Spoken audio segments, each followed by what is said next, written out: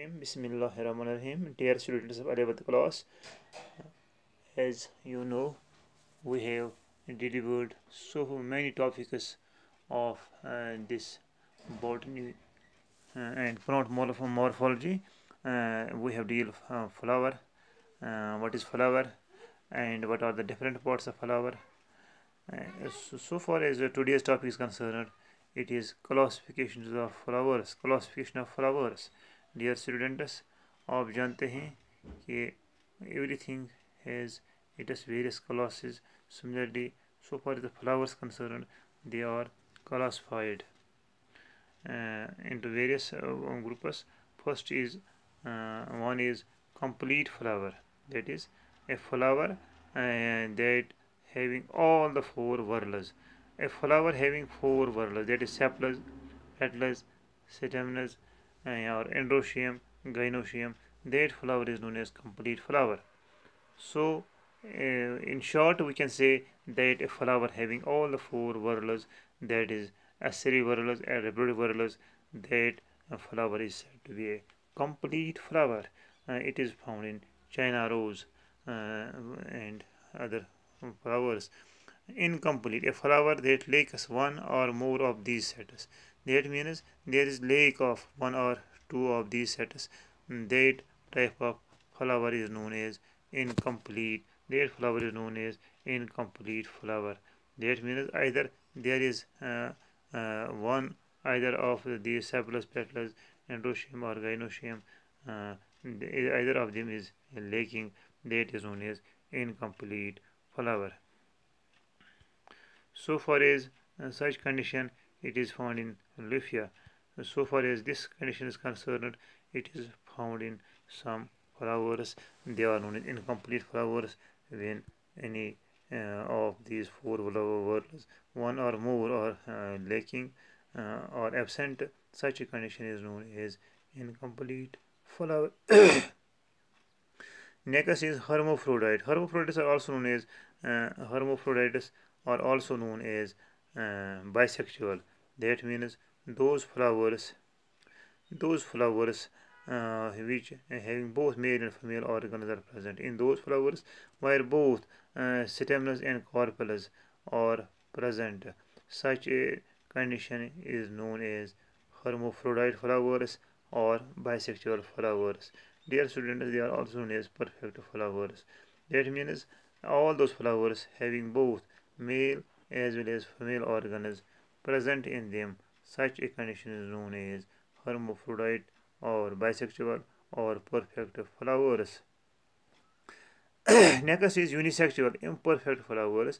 A flower in which only one reproductive whorl is present. That means both are not present, but only one. When only one whorl is present, such a condition or such a flower is known as unisexual flower. Such a flower is known as unisexual flower. And these unisexual flowers may be of two types. They may be of two types. One is pistillate, second is staminate. The flower first हम देखेंगे what is pistillate. A flower with only gynoecium is present. That is a flower in which only male part is present. Such a condition is known as pistillate flowers. Such a condition is known as pistillate flower having only female reproductive part or gynoecium present. Such a flower is known as pistillate flower. Next is staminate flower. That is a flower with only androecium or male part is present.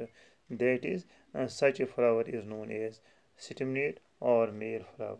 So presence of male part or androecium is known as staminate flowers.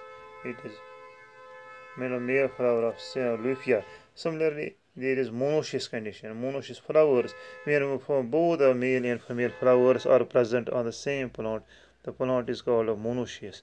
Monoecious is such a condition when both male as well as female part both are present on the same plant. Such a condition is known as such a flower is monoecious or monoecious condition is monoecious flower.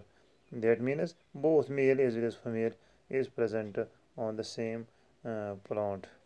And the next is dioecious. In male and female flowers occur on two different plants. That means both are not present in one but in the different plants. The plant species is called dioecious. Such a condition known as dioecious. It is found in mulberry. Neuter, a flower without androecium and gynoecium.